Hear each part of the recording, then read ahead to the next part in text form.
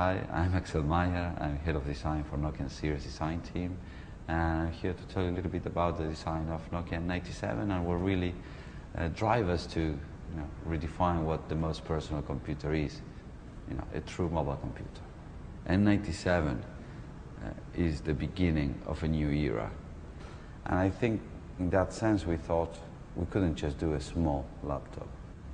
And the quality was an essential part, because the whole idea of the product transforming from an amazing monoblock touch into the most personal computer was really to create a quality that was best in class. Now, as designers, our mission is connecting people in the future. And more important, at Nokia Design, it's not connecting people, it's people connecting. People access content through people. People access media through people. Media is social. The reason why I take a picture, why I make a movie, why I read a book, because I want to comment.